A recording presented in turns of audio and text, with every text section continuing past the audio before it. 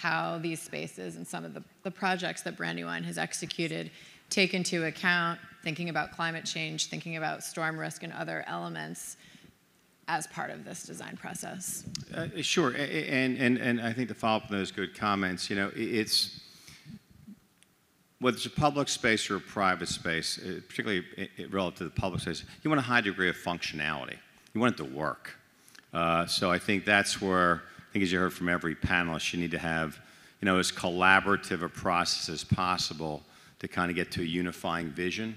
Like what do you want the space to be? How do you want it to be used? How does it fit into the context of the community? And come up with that kind of overall vision of the direction you want to head in. And then I think you really need to bring in a lot of talent to the table. You know, I mean, one of the things that's great, I mean, if you're a really good developer, you're really a historian.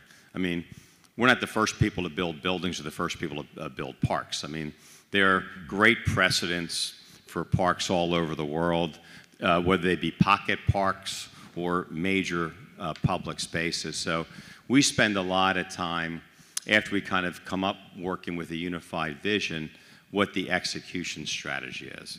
And we spend a tremendous amount of time thinking through what other precedents have done, what other cities have done, whether it be in neighborhoods or business corridors, because I think the biggest mistake you can make sometimes when you're actually building something physical is that you think you have all the answers.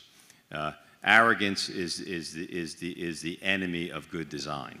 So we always believe that if you go get the right people involved, you have kind of some unifying design principles, and you're thoughtful about each stroke of the pen of what you're going to build, needing to be mindful of its functionality, how it fits into the fabric of the community, and then also what it will cost to maintain. You know, every building has a roof. Everybody who owns a home or an apartment understands what it costs to maintain things. So the biggest mistake I think people have made in public spaces is they design something that's either not functional or they don't have the resources to maintain it properly.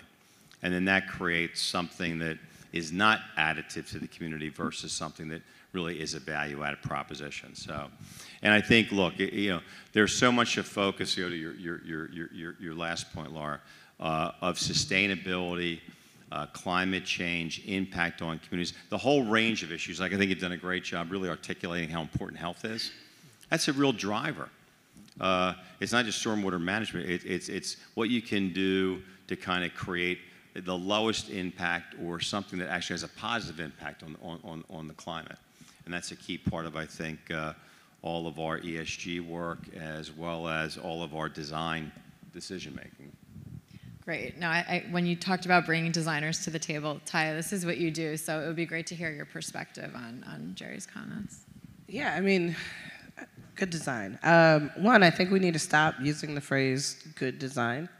I think it's something I struggle with a lot. I think a lot of people have very different definitions of what good design means. For many years, it has been elevating like sort of major architecture firms or architects.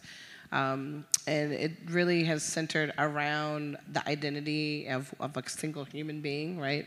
If you think of a lot of the famous firms, it's like one old white guy's name. And I think now that when we're starting to think about what design really is, it's this really interdisciplinary, I always say, design's a team sport.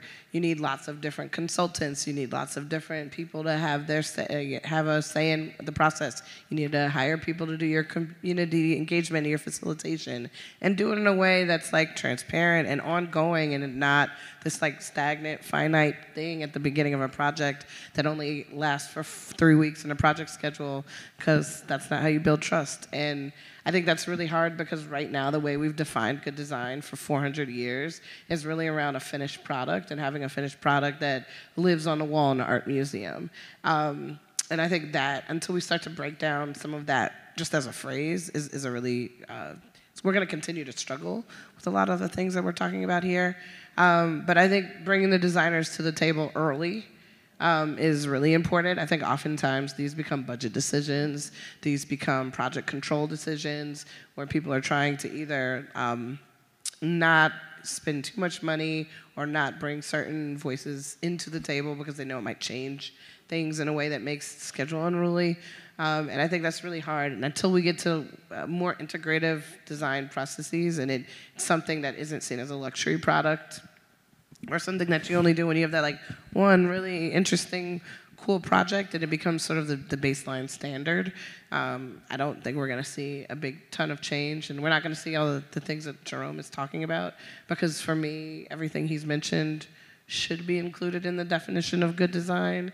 And right now, it depends who you talk to.